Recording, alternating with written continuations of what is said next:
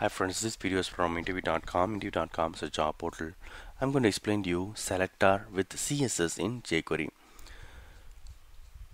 I have an element, a div element which has a CSS already, and on top of that I want to apply some more styles sheets to the selector elements. First I will explain you the HTML code, then I will show you the live demo.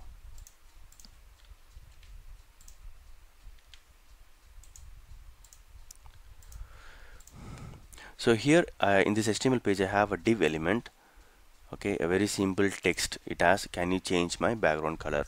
So I'm going to, it has an ID, so very important.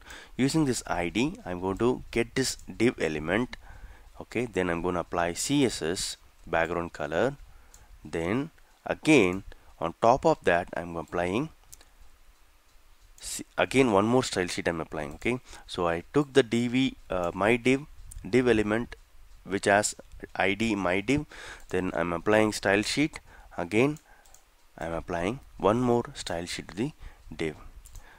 So here when I click on this button, this div element will have a background color and the font will be changed to a white color. Okay, so how it's happening, I have a div element with ID my div, and using this ID I'm capturing that element and applying CSS. Then this is selector with CSS. So after selecting this element, again I'm applying another CSS style sheet to the div element. If you see here, background color is black and the font color has been changed to white. This is how you can select an element with CSS. Hope this video is useful and informative. Thank you and all the best.